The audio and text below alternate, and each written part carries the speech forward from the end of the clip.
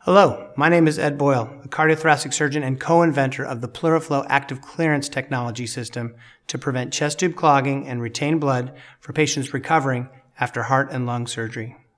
In this segment of our Technical Tips series, we will discuss the management of clot on the clearance loop.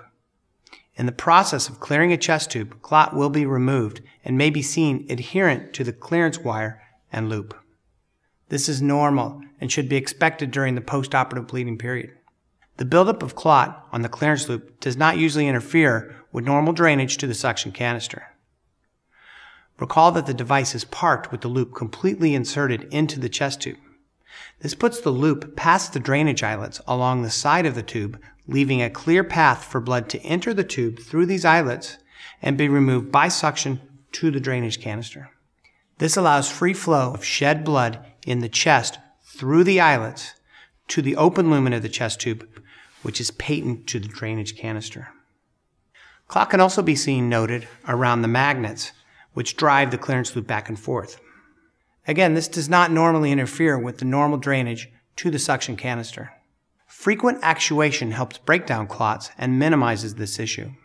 This is because as the PleuraFlow system is actuated, this further mechanically breaks up clot, which is removed via suction to the drainage canister.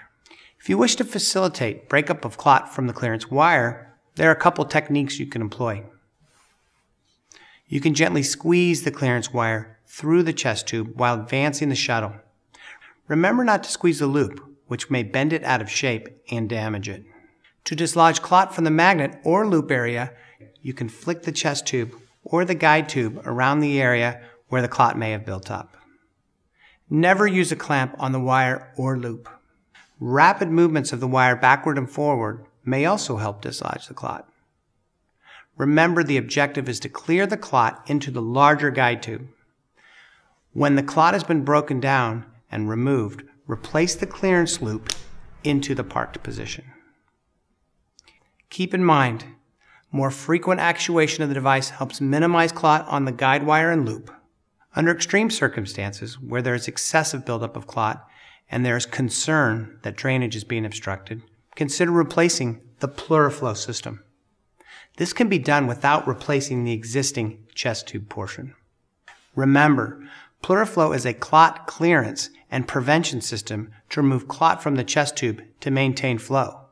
When there is clot, you will see it on the loop as it is removed. This device will not stop surgical sources of bleeding, which may still require a take back to the operating room to control, a decision that is at the discretion of the surgical team. In summary, seeing clot on the clearance loop and wire is normal. When needed, you can employ these maneuvers to help break it up. More frequent actuation may help minimize this issue.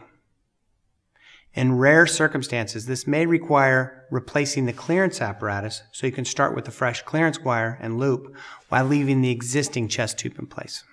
If you have questions, please consult the PleuraFlow active clearance technology instructions for use, contact your local sales representative, or visit clearflow.com.